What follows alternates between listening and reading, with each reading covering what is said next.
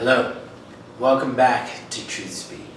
My apologies, it's been many months since my last post. I keep saying I'll be better about that. I'm just gonna have to work on it, I suppose. Things have changed a little bit for me. Obviously the hairdo's a little different and I'm going about things a little differently, but the mission is still the same. And this is a continuation of Christianity and feminism, part 2 or 3 at this point. Let's run right into it.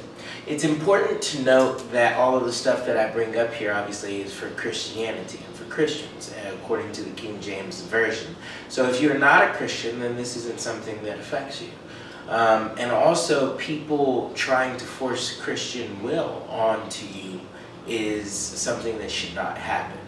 But this is for you. Maybe you're curious whether you're a Christian or not. This is just something that you can take a look at and try to understand some things for yourself. So allow me to dispel a myth. The Bible never advocates for somebody to remain unlearned. So you can throw out the assumption that women need to stay at home, not go to school, things like that, which I am sure exists in some different cultures or some sects of Christianity. However, it does not ever advocate for an unlearned woman. As a matter of fact, in Joshua chapter 1, John chapter 1, Psalms chapter 1, 1 Timothy, it talks about giving attendance to reading, meditating in the words of God, and asking for wisdom concerning it. These are all things that he wants you to do if you want to grow in your relationship with him. And it is your relationship with him, so ultimately you need to take the time to really understand who it is that you are worshiping, who it is that you have this relationship with. And honestly, there's a couple more verses you could use for this. And Hosea chapter 4 verse 6 has been one thing that you keep seeing me reference. For my people are destroyed for a lack of knowledge. Part of the reason why it's important for you to read and for you to learn is so that other people can't come and guide you down the wrong path or somehow manipulate you to misunderstand what it actually means. Because if you can't read it for yourself, then you're basically at the mercy of whoever's trying to explain it to you. And this becomes apparent actually in let's see, I think it's Acts chapter 18. Remember, as I give you verses, just read the whole chapter. And I paraphrase a bit on purpose because I want you to read the whole chapter and get used to researching these things for yourself. But anyway, Acts chapter 18. There is Aquila and Priscilla, if I'm not mistaken. They actually pulled aside a man that was teaching in the synagogue and expounded the word of God to him more perfectly, because they heard that what he was saying and he was bold and fearless with it, but he needed to change some things. He needed to be confronted about those things. But they took him aside, actually.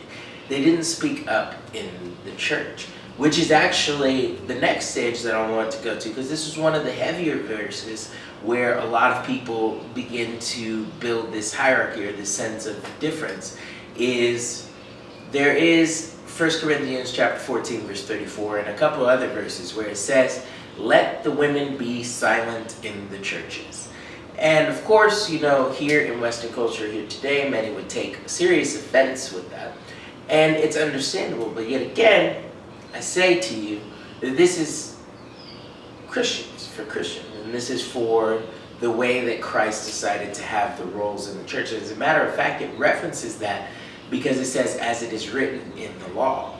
And that references all the way back to Genesis, where Adam and Eve, and he said that the man shall rule over you. And in essence, between that one and the other chapter, I think in 1 Peter or Romans 16 verse 6, perhaps one of those two. There are many, Romans chapter 16, if I'm not mistaken, is a chapter where he's giving a lot of praise to the women that are in the churches for the work that they do.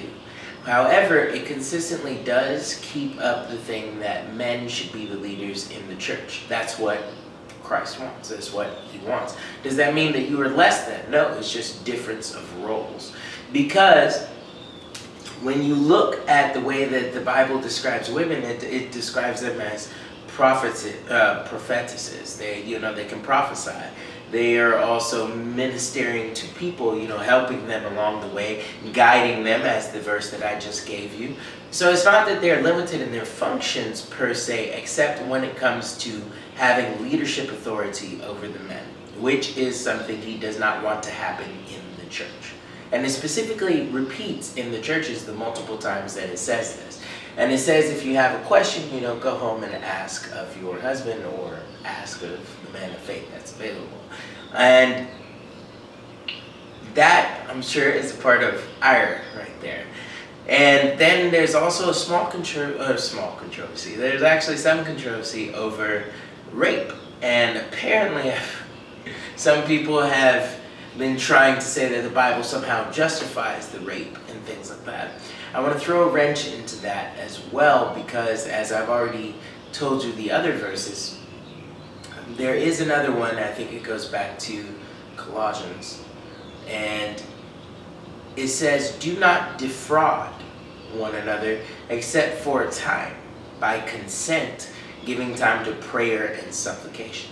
Now, don't quote me on that, I'm sorry, I wish I remembered it, but at any rate, there is a verse specifically that says, do not defraud one another. Now, when it's talking about defraud one another, it's talking to both parties.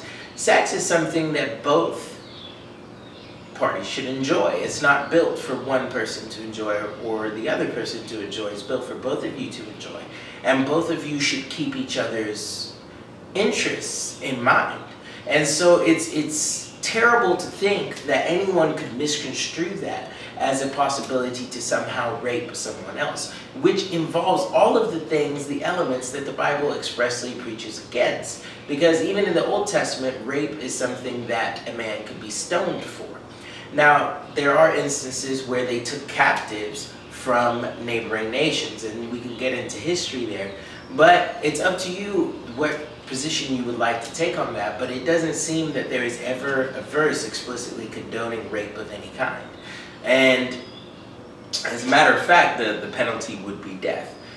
There is also, when you look at the subject of rape, rape comes from a lack of self-control, which is something that you should always have as a Christian. Because your interests, if you're truly a Christian, your interests aren't dedicated to the things that are in the world. You're dedicated to interests that are outside of this world. You're dedicated to giving Him your prayer and supplication, giving Him your time and your love, as well as your family, but first Him.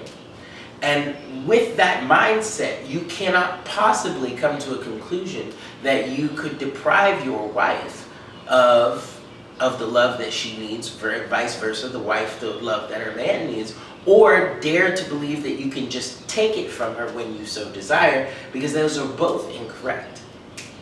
And it's just something that I cannot drive hard enough, but it's obviously a misunderstanding that's built to benefit human nature. Because as I read it, you know, some pastors apparently were suggesting it or whatnot. I don't know how accurate that is, and I don't care. What I do care about is what is written there and what it says. And it says, don't defraud one another. It also says, commit yourselves one to another. It also says, love one another. And that's not something that people who love each other do. It is not. So if the husband's horny and the wife's not, or the wife's horny and the husband's not, then give time to prayer. Just go into prayer and supplication, because that's what you should be doing anyway. There is no justification for you now turning that attention into rape. But it does warn you that the more that you defraud each other, you are giving room to temptation. Because as you begin to deprive him or you deprive her of what they need from this relationship, that opens the door for them to be looking elsewhere to get it. Or for other people who were looking to interrupt your situation, now they have a way in that they may not have had before had you two been of the same mind and of the same goals. So that's part two. Now, as far as how far people have misconstrued it, and the main thing I know that pops up for a lot of people is, why won't he let the women speak in the churches? If that's true, that men and women are neither different or anything else. As a matter of fact, Galatians chapter 3 verse 26 says something specific about that. It says there's neither Jew nor Gentile, neither bond nor free, neither male nor female, but ye are all one in Christ. And so how can it say that on one side, you're saying, and then on the other say that, hey, women keep silence in the churches? There's a lot of historians that say this was towards the organization of the church, and in keeping in line with all of the scripture in which he said the man would rule over the woman. It also in another verse says, hath respect unto her as the weaker vessel. And that goes back to the body mass thing I think we've talked about already, where the main differences between men and women is obviously women can give birth, but they on average have 30% less body mass or muscle mass than men do. And it's just the one difference that exists between us. We have different roles is basically all there is to it. We were born to perform two different things. And he's reinforcing that by his structure of the church, is what it looks like to be. Now, if you don't choose to agree with that, that's up to you. However, it does not allow in any form or capacity to keep women somehow